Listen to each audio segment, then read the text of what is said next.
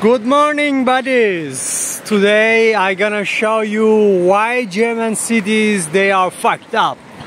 Look, we are in the center of Berlin, few meter, maybe 200 meter from Berlin Wall, between East Germany and West Germany.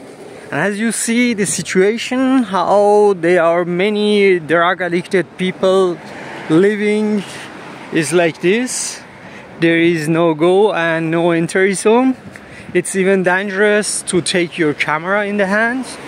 I see many drug girls, people who they come in the early in the morning at 9 o'clock, totally drunk and under drug. You see one of them, they are heading our direction.